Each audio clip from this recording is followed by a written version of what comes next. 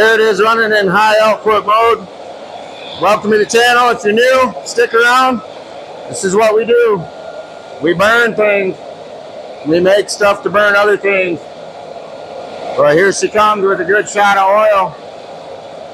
Just a quick shot. She's about to get big. So yeah, stick around for the video, man. We made some huge improvements on this burner.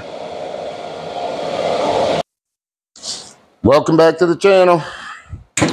We're gonna make some improvements on this burner today and see if we can't get this thing installed in my outdoor boiler, which is also homemade, if you haven't watched that video.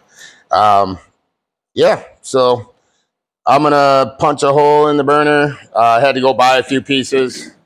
Ended up buying, this is from the No Weld waste oil burner, where we use the paint can and off the shelf fittings. So what I did was yesterday I went and bought some more pipe. I bought a 3-inch, a 4-inch, a 2-inch, and then I bought a Union and 2 90s. And then we're just going to use the rest of it the way it was and see how that goes. Yeah, so I'm going to get to it here and I'll bring you back once I get that hole punched in the side. It's going to get welded to the side of the burner where it's reclaiming that heat.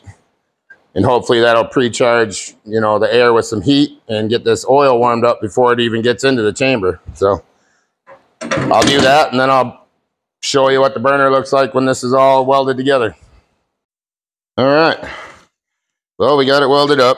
I just kind of centered it in the middle of the burn chamber with the old micrometer. I don't generally measure anything, so it's close enough.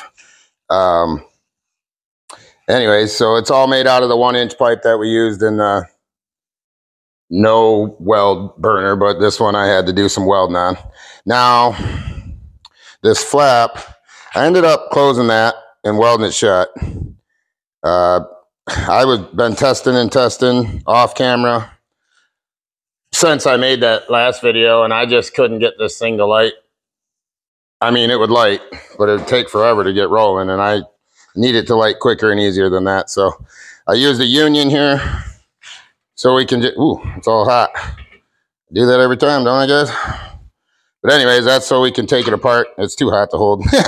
That's so we can take it apart to pull this right out of there and clean the chamber, because inevitably it's going to need to be cleaned. So just wanted to make that, you know, able to come apart so we could get that whole assembly out of there and knock that thing out and get it cleaned out and put her back in and light it. So I'm going to do a test burn on the floor here. I originally was going to mount it in my boiler today, but I'm going to do some testing before I put it in there, because I don't want to put it in there and have it go out overnight, because I run my boiler 24/7, so, and I count on it for heat. So what I'm going to do is, that's kind of what it looks like. What I'm going to do is set it down on the ground here and do a test fire. So we'll see if this heat reclaim and preheating the oil makes a difference in a quicker light or a better burn. If we can adjust it up and down, I'll run the router speed control on it. You know, and if I don't get the results I'm after, I might pull this back out and drill a few more holes and just see if that makes a difference. You know, it's all just testing, and trial and error is the only way to get what you're after. So I'll bring you back when I'm ready to do that, and we'll see you in a minute. It'll be a second for you, but a few minutes for me. All right, we're gonna light this thing in real time here for you. Get some oil going. And I'm just using my ultra high-tech gravity feed setup here from a 5-gallon bucket. I've showed it many times. It's not fancy, but it's functional. And that's all that matters. So I'm going to let that oil run through there for a minute. I'm going to just attempt to light this with paper towel again. You know, that way nobody has to spend money on diesel. And I'll be running on the small blower. And we'll see what happens. Oil's not quite getting there just yet, so we'll give it a few minutes.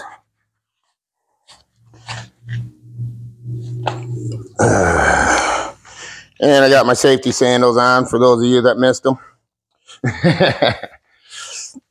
Quite a few comments.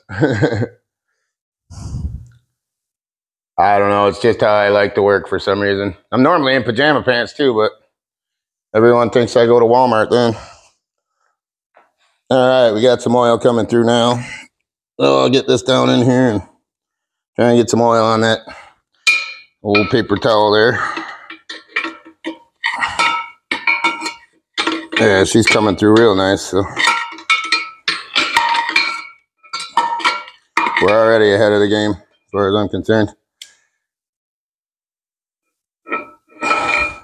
Oop. It wasn't ready.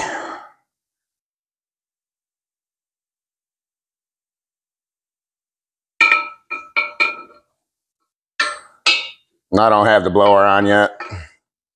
I'll plug that in just a second here. Get some more paper towel in there. Now this paper towel will probably blow right out as usual, but that's all right. I'm gonna make a mess every now and again. I just happen to be a expert at making a mess, so. All right, well that paper towel's burning, so we'll go ahead and plug the blower in now.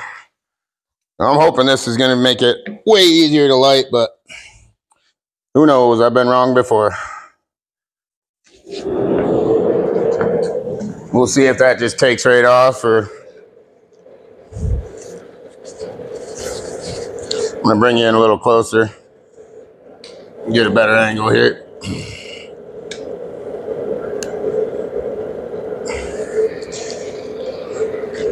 It appears to be lighting right up. We actually got some blue flame down in there. Now that would be the ultimate goal if I could make a high output blue flame burner. I'm gonna keep working on that. I just haven't been able to get high output out of the blue flame no matter what I do. I know there's a way, so I'll find it. It's a matter of how long it takes me to get there, you know? So we've got oil going in there at a pretty decent drip. And it looks like it's taken off. Certainly lighting better than the other design. Now, the main problem with that design was it cooled the chamber down so fast, it didn't even have a chance to get hot until, you know, it took like 10, 15 minutes to get that thing rolling. So let's see how this goes. It looks like it's already doing way better than the last design, so. I'm really liking seeing that blue flame down in there too, so I'm not sure if you guys can see it on the camera, but I'm just gonna let it go real time so you can see, you know, how quick this one lights versus, or if it lights quicker, I don't know. Again, the thing with these oil burners, you know, just when you think you know what you're doing, you figure out you don't. That's pretty much what happened in that last video. And this is running on waste motor oil this time too, because I'm never going to be able to use waste vegetable oil unless I was burning indoors, which I don't normally do. So that's just not an option for me. It's way too cold here in Michigan. I set it in the back room, which only gets down to about 50 degrees because it's not heated. I mean, it is kind of, but, and it turned solid white. So that tells me it could never work outside for me. And I don't want to spend the energy heating it, you know, to keep it liquid. So, oh, it appears to be taking off pretty good, and I haven't seen any smoke at all yet, so that's real good. Again, I'll just show you my ultra high-tech gravity feed system. Just a 5-gallon bucket and an old funnel and an old 2-liter bottle, which I actually shrunk. It shrinks like shrink wrap. I didn't know that until I got a little too close with the burner one time and it started shrinking, so I took the heat gun and shrunk it right around there. And it works. It's sealed. You can fill that thing right to the cap and it doesn't leak, so. Well, that appears to be working awesome. We got a good amount of oil in there. Possibly too much. I got it dripping pretty quick here.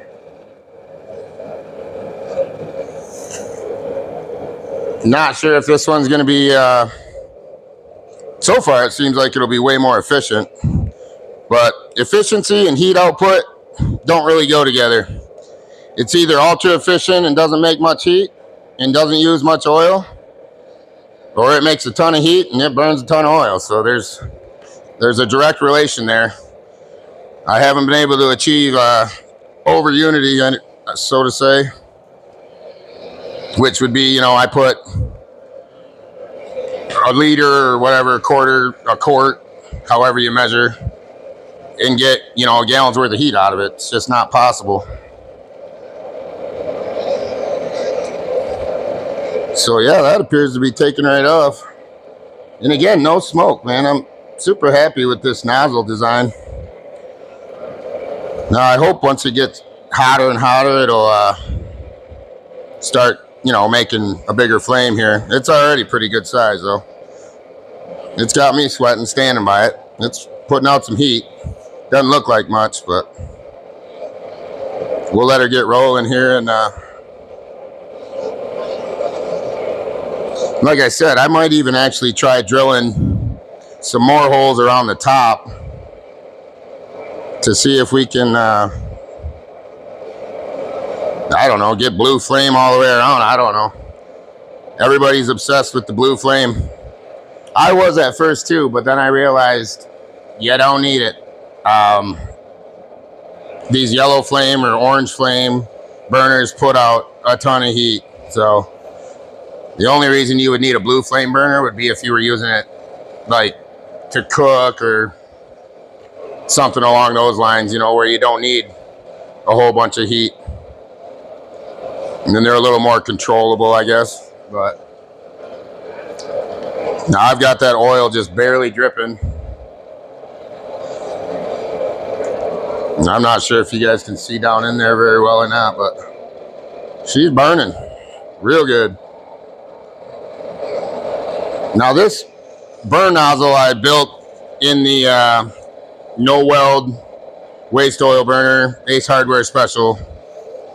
And that video has got like 22 or 23,000 views, so I'm sure you've seen it. So that's how we built the nozzle head. And the only thing I changed was this piece here. Instead of being that long piece that I hooked to the airline before, I just put that 3-inch pipe in there and a 90 down to a 4-inch long 1-inch pipe to that coupling right here. And that's so we can take it apart to clean it out, because you're going to have to. I mean, and if you try and clean it out with everything in the way, it's a real pain in the butt. But yeah, she's taking right off, man. It's burning nice. I think I'm going to actually shut her down and put a few more holes in the top of that pipe and see if we can't get blue flame perfection.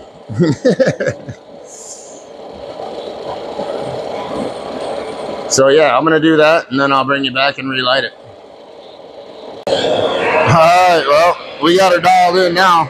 I'm running on the bounce house blower. But what I ended up doing, I left those 16 holes that we drilled, the small ones, and then ended up welding the 8 holes just below that shut. And it seems to run really good, super controllable. You can see the chambers glowing. Even though that air is trying its best to cool it down, it still can't keep up. This thing's hot. And I know there's no big old flame shooting out of it, but I just want to show you how hot this thing is. Grab a pop can here and just show you how fast this thing disappears.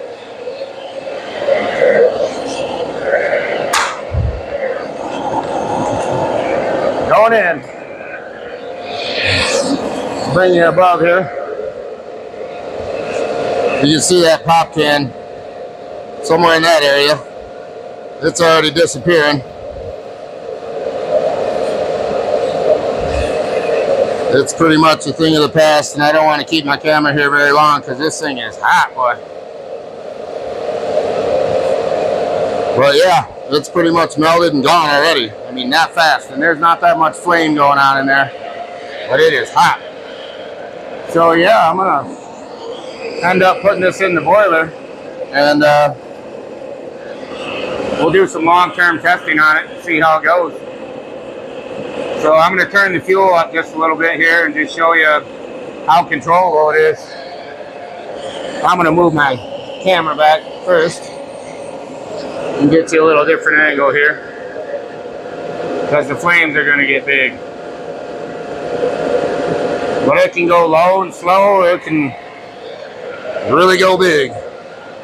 I'm barely turning this fuel up. It was basically running on about a human hair thickness. Now it's, you know, a good number 2 pencil thickness coming at it now here. So in a few seconds, she's gonna shoot right up, probably to about here. Woo, that's hot. But yeah, I'm sweating testing this thing. It definitely works amazing. So oil's getting to it now, so it should start coming up real soon. You can hear it getting angry. And here she comes. It's got some smoke coming off the outside, just because I spilled a bunch of oil, like I always do. But no smoke coming off there. And she'll make some huge flames, I mean. And you can see that chamber is getting even hotter. So, yeah, I'm gonna definitely put this in my boiler and do some long-term testing. So, thanks a lot for watching. If you haven't already, please like and subscribe. You know, it sure helps the channel out. I don't do this for a living, but who knows, man. If it goes well enough, maybe I will. But I turned the oil back down because it's just too dang hot in here. So you can see it's calming right back down. But it doesn't take much to run this burner at all, and it runs hot. So I'm very happy. All right, have a great day, guys, and we'll see you in the next one.